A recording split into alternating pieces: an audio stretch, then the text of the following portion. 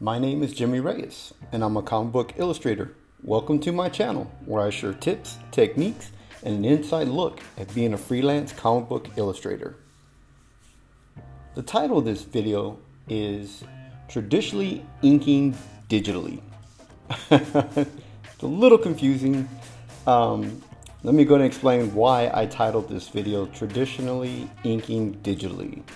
Is that because I have a background as a traditional inker, meaning that I would actually ink with India ink using pen nibs and a brush onto paper.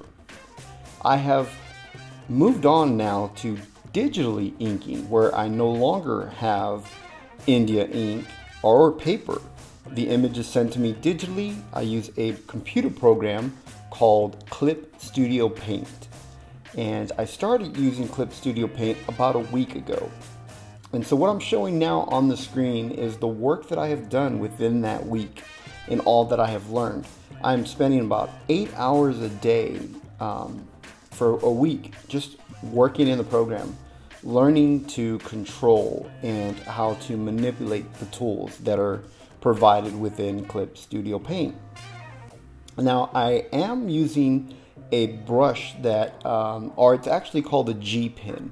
And this G pen was purchased from Ram Studios, which is Robert Mazzullo. I forget how to pronounce his last name, but he has a YouTube channel, and we'll place a link in the description to his YouTube channel. If you guys get a chance, visit it.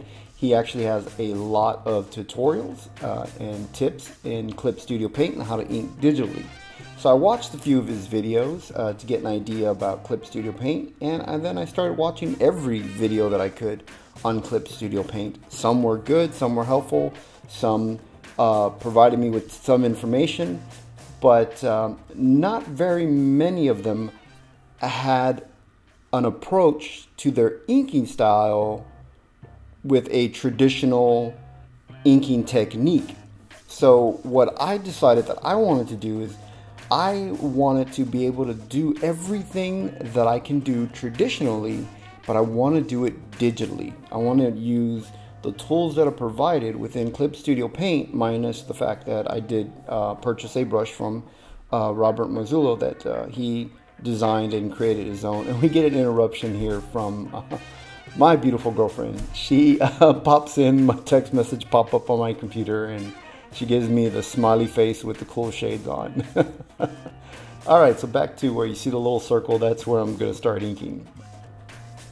Now, I went ahead and got this brush, or a G pen, and it's a digital G pen, and he has it for sale, and I believe it was only $2. It wasn't very much at all, and so I bought it, and I didn't use it. I started working with the G pen that was provided within Clip Studio Paint. Started really developing a feel for it. Really started to enjoy and like the line work that I was getting from this standard G pen. And I started making adjustments myself. And then I decided I was going to use Robert's G pen. Found that I liked his even more. He had all the settings that what I was doing, and the way that I was adjusting my G pen was already done in his G pen. And then I can make additional pen pressure adjustments to his pen that worked for my hand gestures and the way that I throw my lines.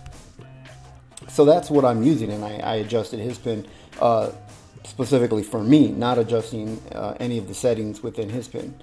So I began using that, and I realized very quickly that I have to ink it traditionally, because that is the way that I've been trained and the way that I've learned.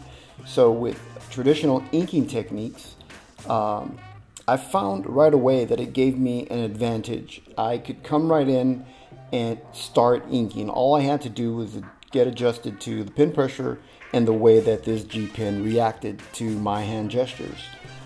And so once I got a feel for it, then I could go in and ink the way I do traditionally. And I feel that that's what you should do. You should approach it traditionally, even though it's digital inking. You aren't going to instantly become a fantastic digital inker. It's not magic. This program does help you throw a clean line. So if you have shaky lines with the quill and you're unable to control a physical brush, Kolinsky brush, well, the computer program is going to give you straight lines, beautifully feathered lines. So, anybody can throw these straight lines, but can anyone ink? Now that's the question. And I was watching Robert Mazzullo, or Roberts, I don't want to say his last name because I don't want to mutilize his last name. So Robert, if you're watching, I'm sorry if I tore up your last name, but so I watched his video, and he mentions as well that you're not instantly going to become this magnificent digital inker. Clip Studio Paint is not going to make you Scott Williams. You're not going to be this, super clean, inker or like Sandra Hope or something. But it is going to help you throw very clean lines, but you still have to learn inking techniques. And that's what I'm getting at. And I know I took a long route, a long way to get to it. But I really want to emphasize that you still have to learn inking techniques. You have to learn when and where to place your thick lines, when to place thin lines, when to break lines. Rendering is very important to your line work. You definitely want to learn, shapes, how to break from blacks, how to transition into white. So you really want to learn all different types of line work. And I say line work over and over because that's what inking is. It's line work. You have to learn how to use line work to create what a penciler has created with a gradient pencil. Because even though it's digital, it is still black and white. You are still working with line work to create the effect of a gradient, to create the effect of transition from solid black to white.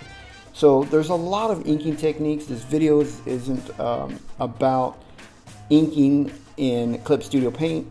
I'm not going to create a tutorial just yet on Clip Studio Paint.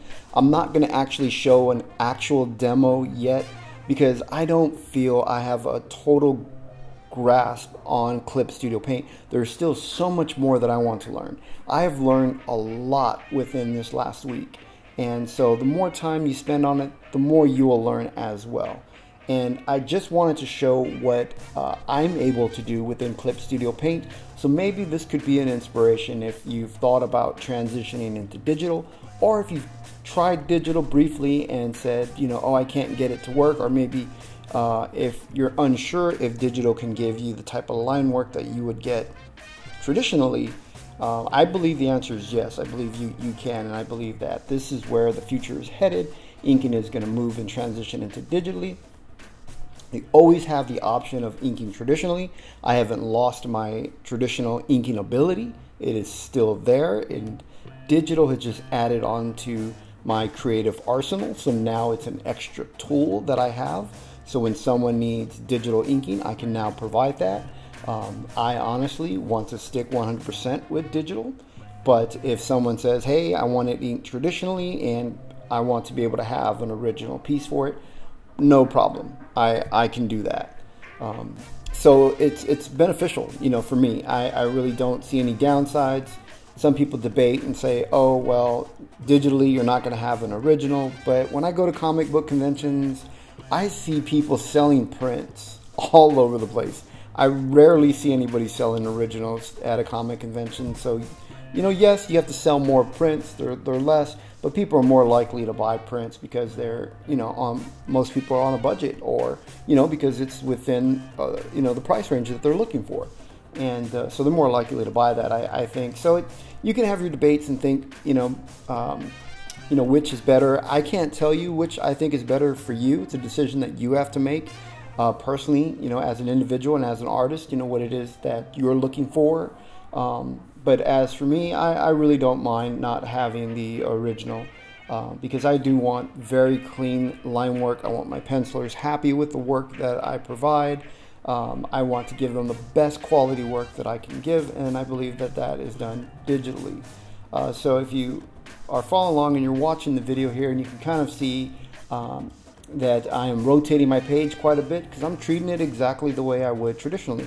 traditionally I spin that page, I rotate it. I am right-handed, so I'm using my left hand and I am rotating that page, and I throw my line with my right hand. That's mostly what I ink with, is a nib. That's how I ink traditionally, so I approach digitally the exact same way. Rotate the page, throw my line, rotate the page, throw my line, things like that. And the great thing about digital is that if you throw that line and that first line doesn't work out for you, undo, throw that line again. It's not a problem at all, or when you zoom out, because I do zoom out quite often to see the artwork, to be able to step back and look at it. It's the exact same technique I use when I'm inking traditionally. I would get up from my drafting table, stand up and look down at the page, take a second to absorb everything and analyze what I have done, and then approach the page inking again based on what I've seen by taking an outside look. So I do the exact same thing digitally. Zoom in, zoom out, and then I go in and I rotate, and as I said, I throw my lines. If the lines aren't spaced properly, or if the lines are just a little crooked, they don't create that transition that I want, I use the lasso tool, select, delete, and I do it again. And it is done pretty fast, very quickly, digitally. All the edits are done. If you'd like to be able to keep up and see where I'm at digitally, follow me on Twitter. My Twitter account is going to be at the end of this video, and you'll be able to see all the updates that I have, all the stuff that I have shown before this video, at the beginning of the video I should say. I have shown previews of that. They've all been on Twitter. And if you're not a subscriber, subscribe to this channel, because eventually I am going to start making inking demos where I'm going to show you the tools and how I use the tool, how I select my layers, and the way that I ink. And then eventually I will give a tutorial once I feel that I'm up to at least an advanced level at Clip Studio Paint. Well, thank you so much for joining me. Sorry this video didn't have any editing, and don't forget, you could follow me on Twitter.